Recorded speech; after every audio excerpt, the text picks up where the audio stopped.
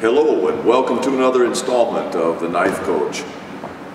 Today we're going to be looking at some of the small knife methods using 5 moves and 4 elements. Real simple. So I'm going to be using, even though this is on small knife, I'm going to be using a smaller knife later, but I'm going to use a big one so that you can see what I'm doing. So I'm just going to show you, now most of you can look this up on YouTube or probably 100 places and find out more about the 5 moves I'm talking about. But what I want you to do is just do a diagonal down and then traverse the same diagonal line back up. So this would be diagonal slashing. So go down, come back up. Now go up on the opposite diagonal line and come down like this. So we're going to what's called a cross-body cut, shoulder to cross hip, diagonal, and then go back up, load low, go up diagonal, come back down, then go straight in. This will create a cross. Where the cross, the 2 lines are, is where you thrust, at least for the drill. So once more, 1, 2, 3, 4, 5. Traditionally, you would do them this way. But know that you, wherever your position of play may be, you could load them and do whatever you want, as long as you're using those 5 elements. The horizontal lines and the vertical lines, they're good too. But we find that the diagonal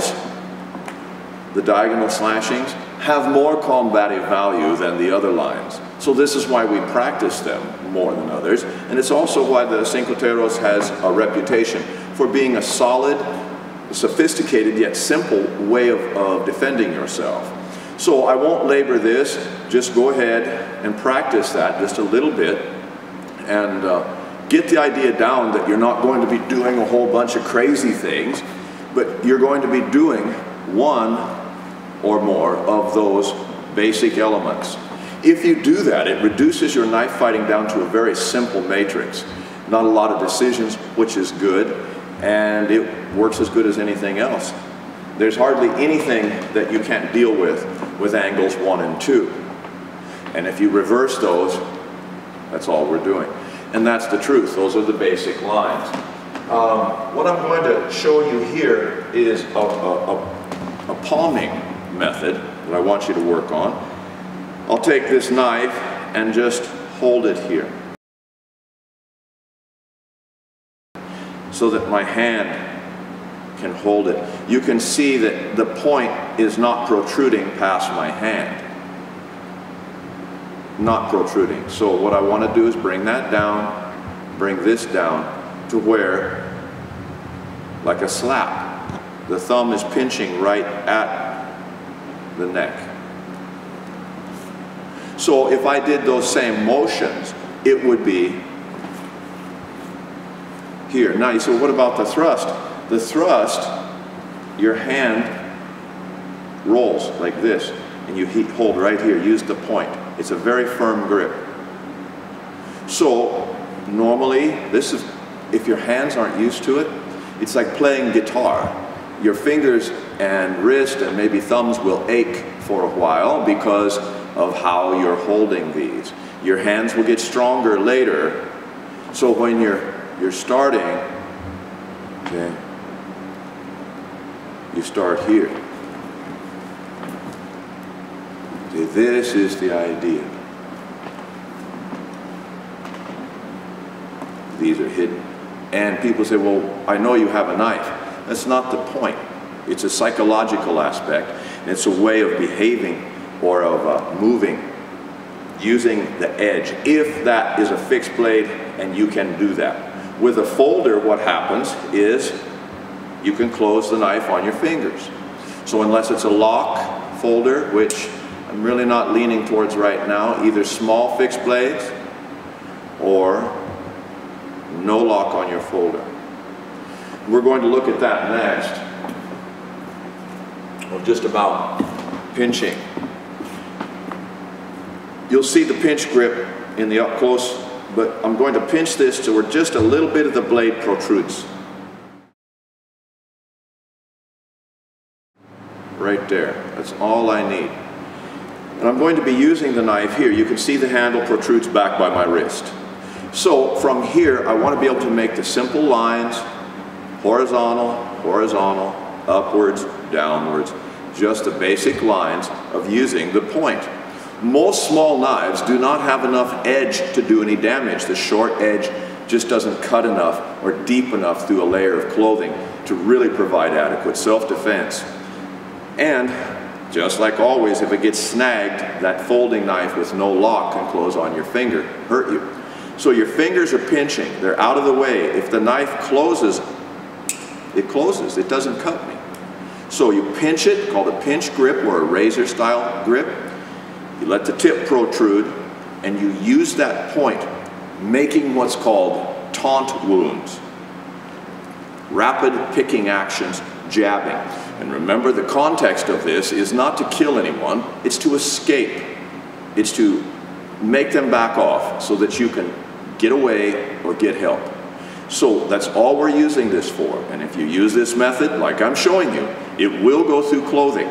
It will give you a chance to escape, and in the right hands, yes, you could kill with it. But that is not our intent.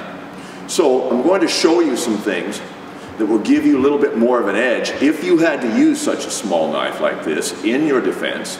So I want to talk about shielding in this next part and show you what a dramatic effect that shielding can have to protect you. So we'll get to that in our next segment. I'm going to show you how to use a shield in your personal defense. That shield could be a briefcase, a bag of groceries. It could be a shirt or jacket you've wrapped around your arm, like the old Spanish fighters would use a serape around their hand. When you think of a shield, you don't have to think of a Viking buckler or something like that, because you'll never have that. But if you think correctly, you'll have a shield for your defense, no matter where you're at, in any environment. You'll have something that will allow you that one moment to make your move or entry safely without being damaged. A training method to get there. Andy, come on in. Welcome. We're just going to do the triangle thrusting here, the tapping. Collie thrusting triangle. That's all we're doing. This is a nice little exercise to kind of get eye-hand coordination going. I want you to practice that. I probably have that on several of my DVDs. You already know this. So practice that one because it's a basis for what we're doing. For example, if I make a move and make a pass at him, he can cut that. If we're out here, my live hand isn't watching what it's doing, he's got that one. Or he can even catch it and cut me from there before I could get in. So we know that both hands, he's probably occupied with the knife hand of defanging it. But at the same time, if he attracts me here through sniping at this hand, I tend to forget about this. Suddenly he lashes out and cuts off the fingers of the live hand. Right. That would be a bad move. So as soon as this situation starts to happen, I'm going to get something like my shirt, take my shirt off. It could be a beach towel or whatever. And you can grab it and then make your roll. That way you'll have hold of it. It's in your hand. So you grab and roll. It's the quickest. Now this will provide ample protection. Now, again, to keep in the mode of training, we'll go back and do a little bit of thrusting triangle. Because I'm just getting used to using that wad of cloth to stop whatever he's doing. Then, when you go back out to experiment with this, put on your face mask or whatever, use your training knives, and get your shield, your serape, and go out and experiment with your partner. What you're going to see is that when you're fighting, if he makes that same pass here, I've got him covered and I'm coming in.